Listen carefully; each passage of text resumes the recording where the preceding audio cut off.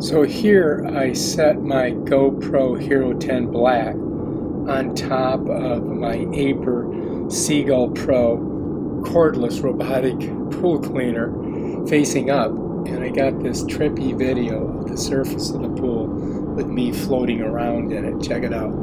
It's kind of cool looking, isn't it?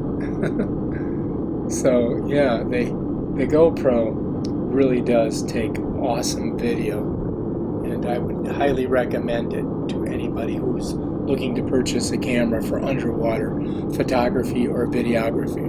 Alright, if you like this video, subscribe to my channel and check out my other awesome videos. Peace out!